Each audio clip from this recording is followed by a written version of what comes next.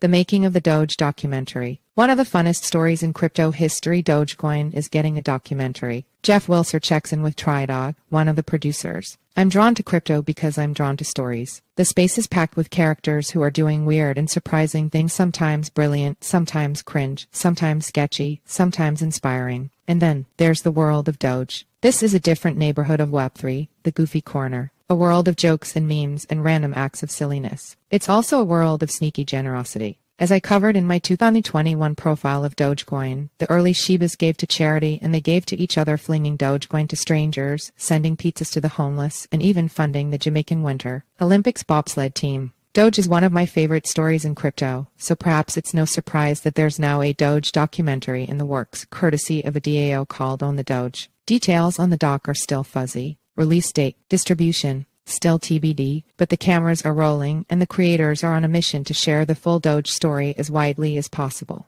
We think that the Doge is the Mona Lisa of the internet, says Tridog, a member of the Own the Doge DAO and the film's de facto producer. He now sees it as time to give the Mona Lisa her due. Tridog spoke to me from Japan. It was early morning his time, evening my time, and he was about to go on a pilgrimage to meet Kabasu, the actual 17-year-old Shiba Inu whose photo inspired the original Doge meme, years before crypto even existed. He speaks of Kabasu with reverence, and he senses something even philosophical at play. Maybe there's something deeper with dogs and cats in our love for pets, says Tridog, and that could come out as this deeper meaning within the film. Just hours before meeting the Doge herself, Tridog opens up about how a Web3 documentary could be different than a traditional movie. His plans to involve Elon Musk, the self-proclaimed CEO of Dogecoin, and how he hopes the film can inspire people to reconsider the point of our lives on Earth, and how powerful it could be if we just think about random acts of kindness. Bonus: they're sending the Doge to space.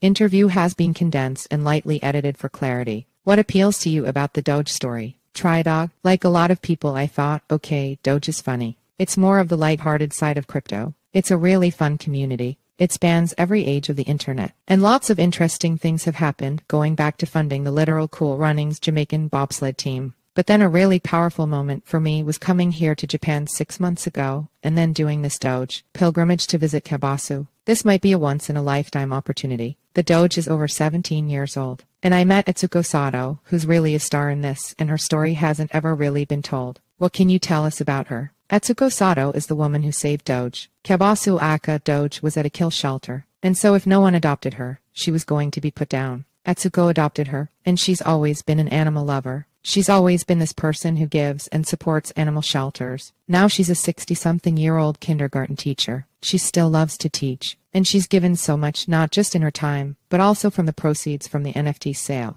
She gave to children. And that's always been kind of a piece of our Doge story, is that we gave the largest crypto gift $1 million to Save the Children. We've continued to work with Save the Children as well as other dog charities since. I'm glad you mentioned that. It seems like the work of the Doge community has kind of gotten overshadowed by all the price frenzy of Dogecoin. Can you summarize what you've been up to? The first project was Own the Doge. Pleaser DAO purchased the NFT of the original Doge photo, sold by Atsuko Sato, for 1,686.90 ETH, worth $4.8 million at the time.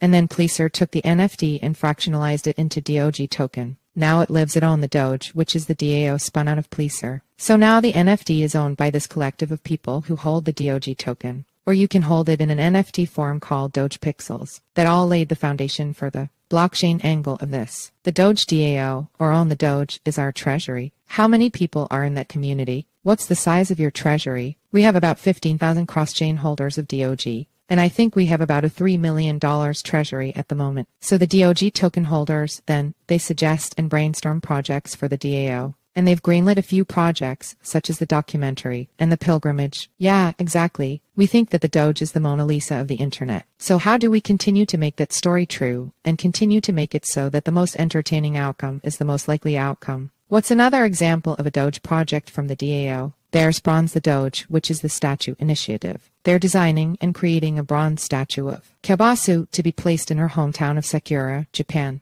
We're trying to get a statue up by the end of the year, ideally by Kabasu's birthday on November 20. I went and visited with the mayor, and the mayor is super hyped. For the mayor, as someone running the city, he sees this as a path for more people making pilgrimages to Sakura, of people coming to show their respect to this dog that has tens of millions of fans around the world. As for the Doge documentary, is that fully funded by the DAO, or do you have more traditional movie financing elements? Yeah, I think we want to do a hybrid model for that. On the one hand, it's so cool what we can empower through blockchain and through the shared ownership of the Doge image. Maybe everyone who wants to opt in as Doge holders or Doge pixel holders gets into the credits of the film. Things like that, right? Or maybe there's a meme competition where people submit animation to the film. But we also want to reach a mainstream audience. We want the world to understand the story, which is spreading this magic, spreading the joyfulness. I think we could really do something incredibly impactful, not just for Doge, but to inspire people to reconsider the point of our lives on Earth and how powerful it could be if we just think about random acts of kindness. I know that DAOs aren't big on titles, but what's your role on the doc exactly? Producer. Yeah, I guess traditionally you'd call me a producer, but I'm kind of doing it on behalf of the project. We're a culture DAO/social club.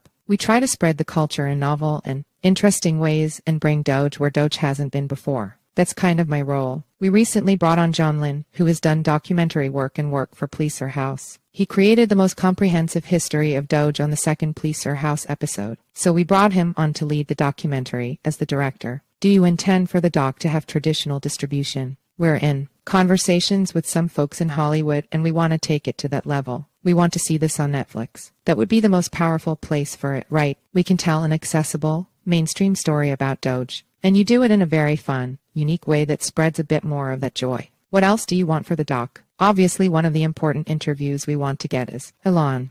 Obviously, we're still trying to make sure he's aware of the film. That's one reason we're doing more of a public approach to the documentary, so that people can see this as a legit thing. A lot of our friends in Hollywood are like, yeah, you don't usually announce it like this. I'm like, well, this is very different than a traditional film. What are other ways that this Web3 doc is different from a traditional one? Building in public, obviously, is the big one. And how do we plug the community into this? Maybe if we need to raise money, we could list the top 11 donors as producers in the front of the film. We definitely want to put anyone who's part of owning the Doge holders in the credits. And I think that's very feasible. We also could vote on chain. Again, we have to mesh with the traditional world a bit, but I think we could vote on chain, or at least suggest on chain, like do a snapshot vote with the Doge DAO about what we want the name of the film to be. And there could be a kind of provenance of it being on chain and having this track record of how the film came together. The timeline can be really cool. We have a bunch of ideas. What else can you tell us about the content in the doc itself? One of the themes we're exploring is, what's the bigger thing that has happened here with Doge? Crypto is a very strong part of the story of Doge, but it wasn't the beginning and may not be the end. The stronger meaning to me is that maybe there's something greater about the connection of humans to dogs and how that's happened throughout history. To a point where that's why this photo tickled us so much. More than anything else, more than any other meme, animation, or drawing. Maybe there's something deeper with dog and cats in our love for pets, and that could come out as this deeper meaning within the film.